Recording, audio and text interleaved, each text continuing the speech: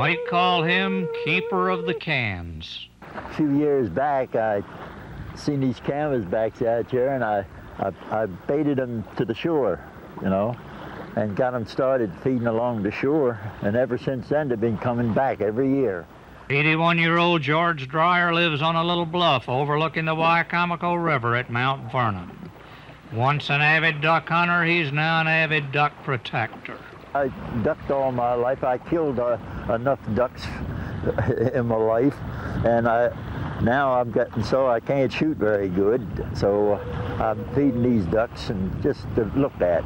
The duck he speaks about is the famed canvasback, now a protected species.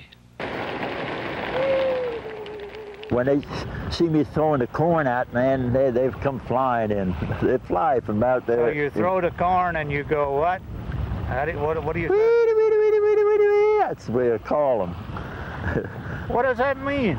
I don't know what it means to them, but they know what it means. George Dreyer religiously feeds his coveted canvasbacks twice every day, at daybreak and again late in the afternoon. Yeah, they like that corn. When I have a string, sometimes a string out 100 yards long before they all get in here to feed.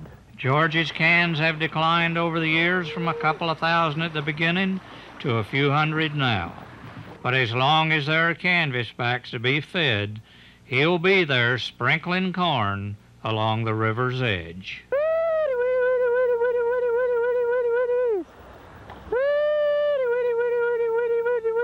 Here they come. They're headed in. And that means absolute joy to George Dreyer, custodian of the canvasback.